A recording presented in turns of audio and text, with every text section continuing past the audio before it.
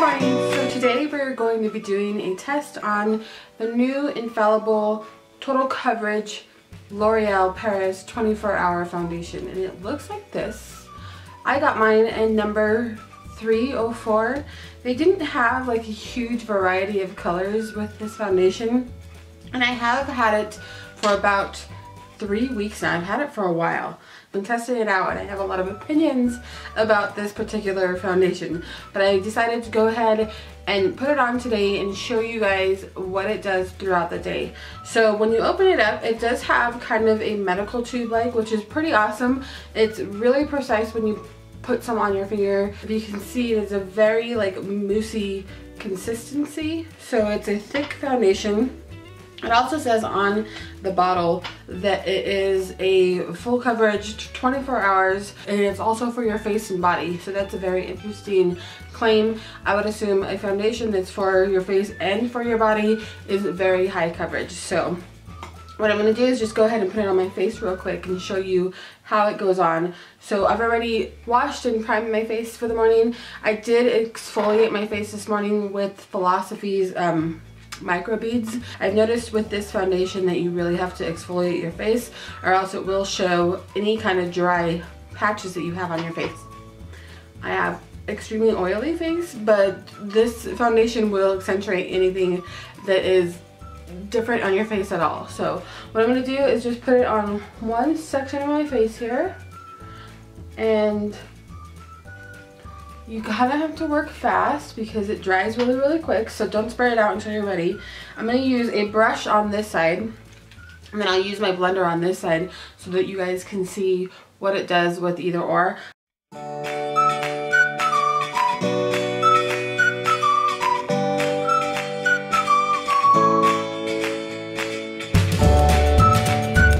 This is the brush side, and you can see a big difference.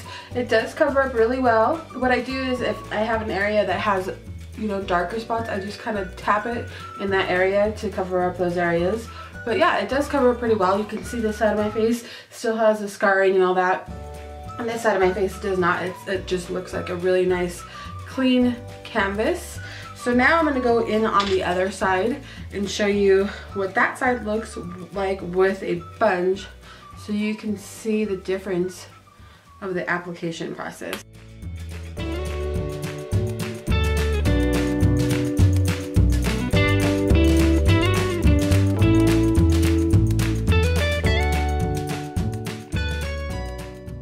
So as you can see, it goes on really quick. It's not a lot of fuss and maintenance with this foundation, but you do have to work fast in order for it to not dry and then have to start all over, because once it dries out, it will just kind of sit on your face, and so you need to work quick to get the foundation where you want it. Okay, so this is what it looks like with the full face. So now that you've seen how it goes on, I'm gonna go ahead and talk to my husband before he goes to work. I'm gonna go have a little bit of coffee, put the rest of my makeup on, and I'll come back and show you what it looks like with makeup on. It is exactly 6:10 in the morning. There we go, 6:10. So I'm gonna go do that, and I shall be back so you can see what it looks like. And by that time it should be starting to settle, and I don't know if you can see it on my forehead there, but it's already starting to settle on some of the dry spots that I have on my forehead. So it does do weird stuff like that, but I shall be back and show you what it looks like with makeup. Alright, so this is what it looks like with all the makeup on, except for the lipstick. I don't have a lipstick on yet, and I'm gonna go ahead and just show you the new Infallible Paint Lipstick from L'Oreal. This is in the same line that all launched at the same time. And so here's a lipstick, and I've got mine in 310 Taupeless. I have another color too, but it's in my purse, and I think my purse is in my car, so we're just going to try this one on so you can see how this goes on, and I'll just wear it all day as well.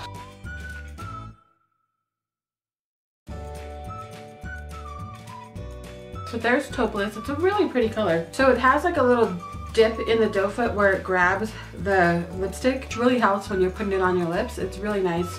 This stuff does last for a really long time. It fades very gradually. It doesn't do anything weird on your lips. So I like this, and I'll show you what it looks like in about 5-ish hours. And then as for the foundation, today, like I told you, I did exfoliate my face this morning. I know that this foundation does some weird stuff on my face throughout the day, and it didn't take very long for that to happen today. So as I was putting on some contour today, I was rubbing the brush on my forehead and it kind of took it away.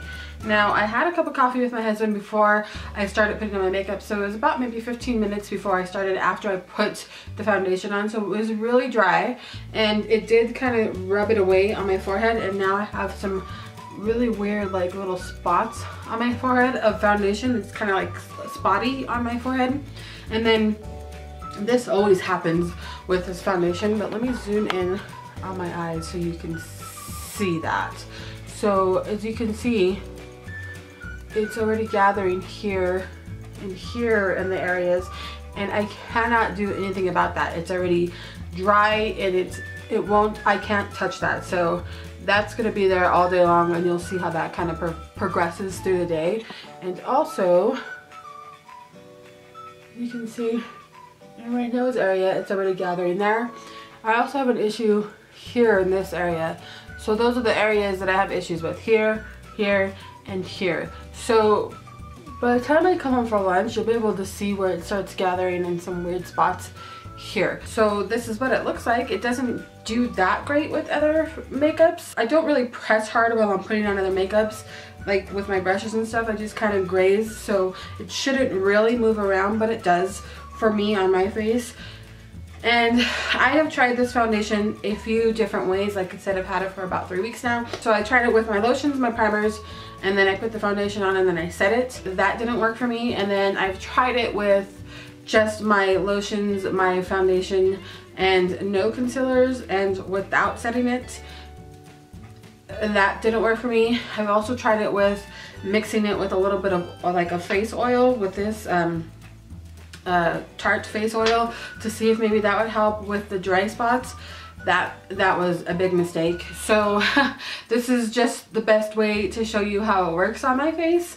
I don't know that it will work this way with anybody else, but we'll go ahead and go through the day so you can see how it progresses on my face and what you guys see at the end of the day and what I see at the end of the day, because sometimes the camera will show you a better view of things than what it actually is. So hopefully you can see what I'm talking about within the camera and get a better view of how this foundation works on my face, because I don't like it, but I'm gonna wear it today. It's Friday, so I figured I'm gonna wear it today and show you what it looks like. So I'll be back at my lunch hour. I'll show you the time so you know what time it is, and then we'll talk about what it does. So I'm gonna go ahead and go to work. We'll talk to you guys later. Okay, hi guys, I am back. I am on my lunch break. I wanted to show you what the foundation looks like. Now 1 o'clock in the afternoon. So far, the foundation has been sitting really well. I haven't gotten too oily for the most part. The foundation has started rubbing off here on my chin, and then kind of here on the side, and then on this side too. You can see them a little bit more as well. And then on my nose, it's starting to rub off a little bit because my nose is starting to get a little oily. And I do see it settling in my lines on my forehead. And today it's not really settling on the lines in my nose, but I do have some dry patches here on my eyes, and it's definitely catching that, and I wonder if you can see that in the camera there. And as of right now, it is catching like some dry spots that I have here on my face. And then there's some redness here on my nose, and I haven't been blowing my nose or anything today, so it shouldn't be there, but it does do that. And if I do touch my face, it kind of comes off. So it's not as full coveragey at 6 hours, but we still have another 4 hours to go, and then I'll show you at the end of the day what it looks like for me. So far it's doing okay. I'm still not fully impressed with this foundation, but this is why I show you, so you can make up your own mind if you want to try it or not. I do like the fact that it doesn't have like that foundation-y feel on your face, but as the day goes by and my face gets a little bit more oily, at the end of the day, I can definitely feel it on my face. But as of right now, it still just feels the same way it did this morning. It just looks a little bit different because it did oxidize just a little bit, and it is starting to spread out a little bit more. I forgot, we're doing a test on the lipstick as well. At the beginning of the day, I started off with Taupe number 310. It wore off at about 3 hours in, but I had soup at work, so that's to be expected. Right after I ate the soup at 10 o'clock, I went ahead and put on the 312 Nude Star. So I'll go ahead and reapply this so you can see that it's not much, there's not much of a change within 3 hours. There we go. So it's really pretty. It wears off just like the Taupe does, as long as you're not eating soup. So this will probably be on my lips for the rest of the day. So, all right, I'm gonna go ahead and go now. All right, guys, so it is the end of my night. It is now, it's really not the end of my night, but it's the end of my makeup night. I'm about to take this off, get in the shower, get into some comfies, and start watching a movie on Netflix with my husband. So I am done with this. It is now 5:30 in the evening, which is not that late, but I've had this makeup on for a really long time and I'm ready to take it off. So, just so you know, it still does not look terrible when you're looking at me face to face if you're, you know, normal talking distance from me, which is where most of the time people are. If you just look at me, it looks good. If I look at myself in the mirror, which I'm doing now, it doesn't look bad. If you get close, you can see dry patches on my face. You can see spots on my face where it's faded off. I mean, and it's supposed to be a 24-hour foundation, so I don't consider this to be a 24-hour foundation for my particular skin, which I do have oily skin, so things break down on my face a little bit faster than on other people that have normal or even dry skin. I would not really recommend this foundation for dry skin because, like I said, it does accentuate the dry patches in your face. So this is almost probably going to be suited for somebody with more to normal skin. If you have dry skin, I would definitely put an oil in with it and then blend it out that way. That would probably work way better for you. If you have oily skin, it's going to be sufficient. It's going to be okay for you. It's not my favorite. This Infallible Total Coverage Foundation is one of the better ones for me in the Infallible line. I have tried the other two, the matte. I did not like the matte, and I did not like the, I can't remember if it was Dewy or Glow Infallible. I can't remember, but I tried the other two and I didn't like those ones. So this one is the better for me of the three, but it's not my favorite. I think it may be a little bit different in the summer months, and I may return back to it in the summer and retry it out again and see how it works on my face. But now that the winter has come and it's a little bit more drier outside, it's not the best for my face. So now I'm going to do something that I've never done before. I'm going to take a clean pad and I'm going to wipe off the makeup on one side of my face so you guys can see where the coverage is on my face after, what is it, like 10 hours? I can't remember what time I started this morning. I won't remember until I go back into the editing. So let me go ahead. I'm going to wipe off the makeup on this side of my face so you can see the difference here. I'm not going to wipe off my eye makeup, just the makeup itself, and you can already see the redness on that side.